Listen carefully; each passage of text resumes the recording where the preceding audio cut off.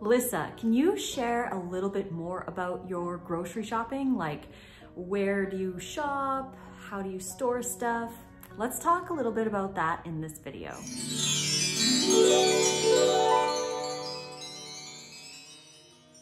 Hello friends, welcome to another video.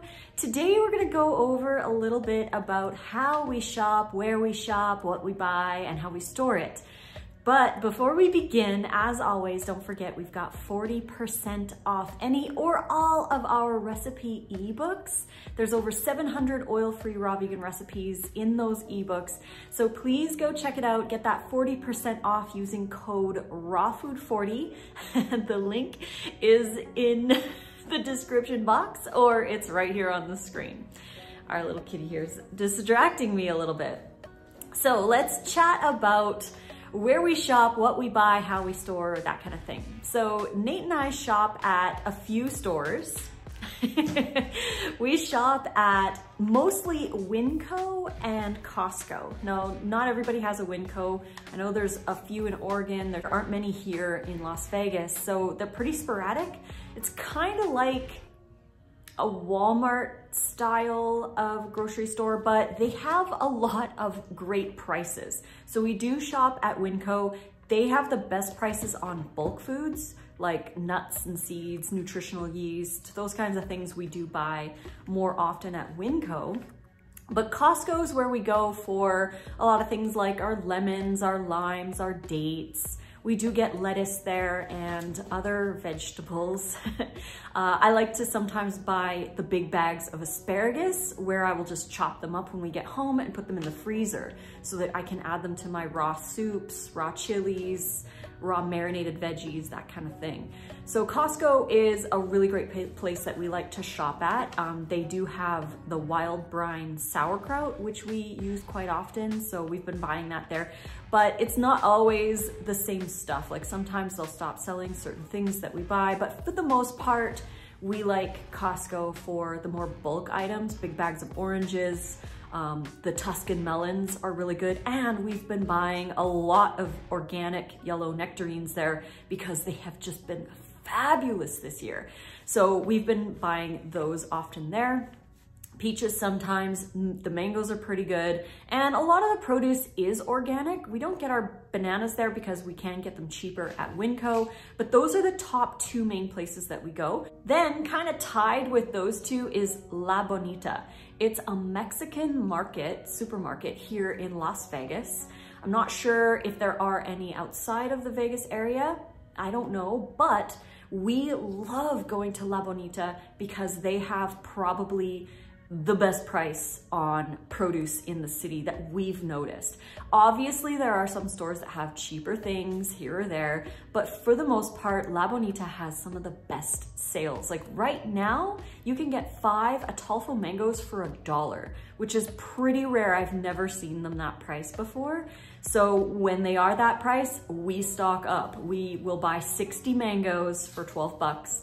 Or what have you. Sometimes we've bought 100 mangoes when they're really good, but they have very, very good prices. It's worth it to check around because we didn't go to La Bonita when we first moved here. We just went to Winco because we know and loved Winco. We just go to Costco, but we never explored some of the other stores that are here. It's really good to explore stores outside of your comfort zone to see what kind of sales that they might have and what kind of produce that they have, because you never know. So we didn't go to La Bonita until our friend John Kohler told us about this epic sale that they had on, I can't even remember what it was, but we went in there and we're like, why aren't we shopping here? So we actually go to La Bonita fairly often on our little route of stores. We'll hit Costco, we'll go to Winco, we'll go to La Bonita. We also shop at a store called 99 Ranch. That is an Asian market. We also shop at International Marketplace, another Asian market. And that's where we have found an organic, low sodium miso that we really enjoy as well. So it's definitely worth it to shop around and see what stores have to offer, because you will be able to find more variety of foods by shopping around, and you're gonna find epic sales on stuff. Like if we had never gone to International Marketplace, I never would have known that they sell sunflower sunchokes or Jerusalem artichoke for the cheapest price that we can find in the city, and they are also the freshest. So now we know to go to International Marketplace to get sunchokes specifically. So that's our store for sunchokes in the winter, kind of early spring, and our miso paste. So that's basically, you gotta go to multiple stores if you wanna get a good variety. And also we do sometimes shop at Cardenas or Mariana's, two other Mexican markets, and also 99-cent only. It's a dollar store that has produce. We went in there one day and saw that they had a bunch of produce, and a lot of it was organic, which was like crazy. We could get a whole head of cauliflower for 99 cents. It was nuts. So sometimes we'll stop in there and see what kind of sales they have. And I feel like it's a lot of extra produce, maybe the ugly produce that other stores didn't want, so it ends up at the dollar store of all places. But we have shopped there as well. Definitely worth it to shop around. So once we purchase all of our stuff, we bring it into our unit. We live in a high-rise in Las Vegas, so having a cart big enough to have all our stuff in it is amazing. It helps us to only have one big giant load when we come up the elevator, and it's a lot easier to maneuver around instead of trying to carry a whole bunch of bags. We have cooler bags that we got at Costco a couple of years ago. I don't know if they still sell them or if they will, but we found these epic black cooler bags that fit a lot of food. So we'll put our food in there to keep it at least sort of cool in the desert heat, but we'll have those. We also bring our own bags as much as possible. So any bags that we do have like in our fridge or what have you are reused. We try to reuse all the bags that we have as often as we possibly can. I know it's pretty much impossible to avoid all plastics, but we do try our best. And then once we bring it upstairs, then I will start washing certain things like nectarines, our tomatoes, bell peppers, those kinds of things. I will start washing. Grapes and berries also are really great to start washing so that I have them ready to go for our snacks. And I'll use the Norwex fruit and veg wash, but you can also use baking soda, vinegar, any other kind of wash that you want to use. It's totally your prerogative. But I like to wash nectarines and peaches and plums, things like that, when I bring them into the house, because those are fruit fly prone fruits, and it also helps them to last longer as well. So I will soak the nectarines and the tomatoes right away in the Norwex fruit and veggie wash, and then I rinse them, maybe wash them a little bit. I'll also do things like radishes and beets and anything else that needs to be washed. I'll wash that before it goes on the counter or in the fridge. So when it comes to storing our food, we follow along with the lead of the grocery store. So in the grocery store, you might notice that some things live on tables and other things live in coolers. So the grocery store knows best how to keep things as fresh as possible, so we can take their lead and do the same in our house. So things like apples, bananas, avocados, tomatoes, pears, all of the fruit that is just sitting there on the tables, you can have it live on your counter. And we have our fruit counter with bananas. We try to have like green bananas and yellow bananas and spotted bananas, kind of a rotation through, so we never have like a whole bunch of spotted ones and then no green ones. So we try to keep it in a rotation, so we always have ripe bananas. And we keep our mangoes, our nectarines, our dragon fruits, our pears and oranges and grapefruits and all kinds of fruits on the counter. They are much better on the counter. They ripen better on the counter, especially if you have apples. I find if there's apples in around the other stuff, if we have those, everything ripens a lot faster as well. So if you're looking to ripen stuff, have some apples around too. And the only fruit that we really keep in the fridge are things like berries and grapes. That's pretty much it. Anything that's gonna go bad pretty fast, we'll keep in the fridge.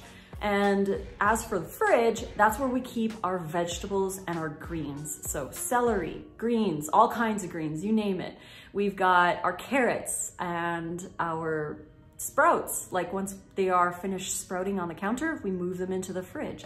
So we keep all the vegetables in the fridge and we keep all the fruit pretty much on the counter, including like avocados as well. And the garlic and onions too, lemons and limes. We keep all of that on the counter and then we just grab from it when we need it. As for cost, it really depends. So many factors come into play when it comes to cost. And I get asked quite often, how much is it to eat raw? It really depends on where you live, what kind of stores you have available, if you're eating all organic or not, if you are eating out of season or not, if you are going to the farmers markets or not.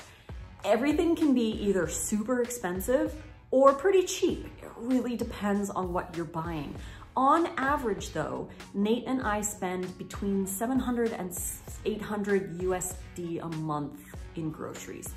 It could be less as well if we didn't buy a lot of more expensive things. Like for example, the nectarines, you can get, they're like $1 each and we buy a lot. I think we spent $40 on nectarines yesterday at Costco, but we also get 60 mangoes for $12. So it kind of balances it out. If we didn't have the money, obviously we wouldn't eat and choose as many nectarines as we did, but the season is very short and nectarines are my absolute favorite fruit in the entire world next to mango. So when they're on sale and when they're really good and they're organic, I'm gonna buy them, I'm gonna spend the money on them. So sometimes we spend more money and sometimes we spend less money. It also depends on if you buy organic or not. So I did a video about our salads that we got from La Bonita. Again, La Bonita is the cheapest place to buy produce here in Las Vegas that we have found. And we ended up making 2 salads that came to $4.34 each. 2 massive salads with lettuce and bell pepper and tomatoes and mangoes and avocado and cilantro, cucumber. We made these big giant salads for so cheap. But if we were to have gone to Whole Foods or say Sprouts or Trader Joe's, we probably would have spent 3 or 4, maybe even 5 times the amount of money on one salad.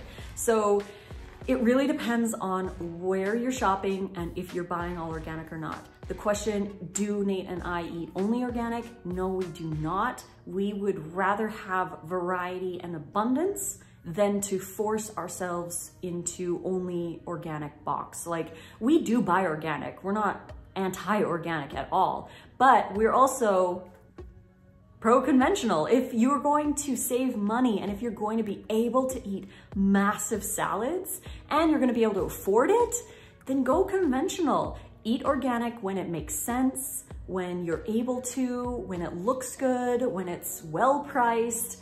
Get organic when you can, not because you have to.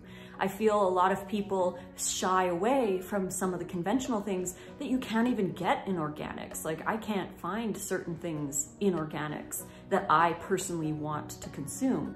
Like, I do sometimes find organic sunchokes, but for the most part, they're like 2 or 3 times more expensive than the conventional ones, which happen to be fresher than the organic ones. The organic ones, because they're so expensive, they tend to sit around, they get soft, they sometimes have mold on them, and I don't want to eat that, and I'm not going to spend the money on it. So I'm going to go with the more inexpensive one that is fresher, and they taste better too. So it really depends. And again, I'm not anti-organic. I will buy organic if it makes sense, if it's there, if it's great. Like, for example, the nectarines that I love, they happen to be organic. I feel like we're accidental organic buyers. Like, if it's there and it's organic, we'll buy it, it's great. But we don't go out of our way specifically to buy all organic. And that is how we save a lot of money eating raw. And again, we do shop at Whole Foods for certain things that we can't find at, say, Winco or La Bonita, like radicchio, endive, golden beets, dandelion leaves, sometimes purple kale. There's a lot of foods that I can't find in a conventional grocery store or at the Asian markets. So I'll go to Whole Foods to grab those. But again, we spend so much money at Whole Foods. It's crazy. Like, I just get a couple things and it's the same price as if I bought 3 times the amount of food at, say, Winco. So again, It really depends on where you're at, what your finances look like, what your budget looks like, how abundant you want to eat. That kind of thing will come into play when deciding how much you are spending on your food every month and what you splurge on. Obviously, we splurge on stuff sometimes. If there's like a meme sapote and it's like $8, we'll get it. I bought a soursop the other day for $8. One soursop, it was crazy. But again, we save money on other things, so we have a little leeway to buy more expensive things. But if you're just buying all kinds of tropical fruits and expensive stuff, yeah, it's gonna be more expensive, especially if they're organic. So I hope you guys enjoyed this little video. If you liked it, please click like and don't forget to subscribe to my channel to get notifications for more. You can click the little bell. And also don't forget that we've got 40% off any or all of our recipe ebooks. You can find the link right here on the screen or in the description box below, along with the links to all of our print versions, which are available on Amazon.